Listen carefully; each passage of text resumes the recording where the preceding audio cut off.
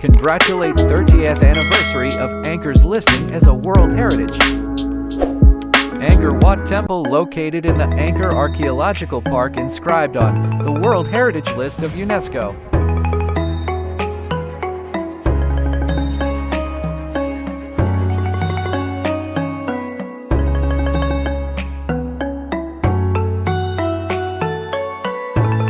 This is to remind all Cambodian people to love and participate in preserving the heritage, especially to express their deep gratitude to the Cambodian ancestors for the glorious cause of Cambodian civilization in the past.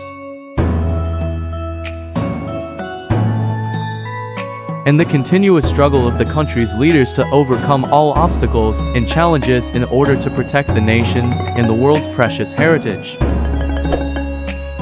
Hence, the protection of cultural heritage is the duty of Cambodian people